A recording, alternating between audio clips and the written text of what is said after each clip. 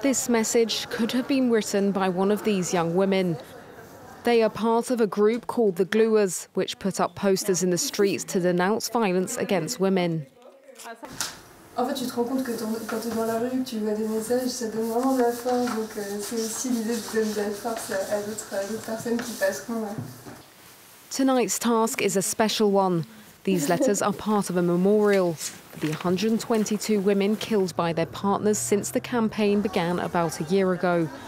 The collage was torn down after 3 weeks. Campaigners are now reclaiming the space by putting up new posters denouncing the act. On fait pour rendre des personnes qui ont été victimes, leurs familles, visibles. On le fait pour dénoncer le manque de moyens criants, le manque d'éducation à tous les niveaux. The majority of members are aged between 20 and 30. Jeanne decided to join the initiative after seeing posts on social media. C'est vraiment vider son sac, c'est super libérateur, vraiment. Some want to express their outrage. For others, it's a way of taking back control.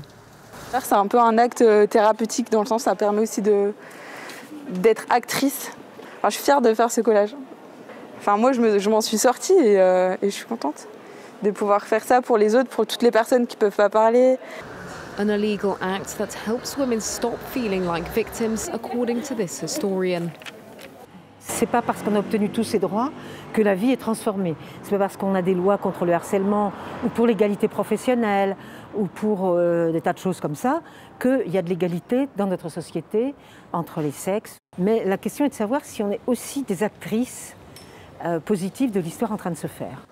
The posters have prompted mixed reactions from passers-by. Ça incarne une conscience, ça interpelle les gens. Tous les matins, je passe là et je trouve que je vois les gens qui s'arrêtent, qui photographient, les gens qui parlent, on en parle. C'est bien sympa, mais c'est toutes les semaines. J'ai l'impression que ça s'arrête jamais. In Paris, posting on public walls is punishable by a €68 fine. But that won't stop campaigners. Posters have been replicated in 200 towns in France and abroad. Now then, we've all heard of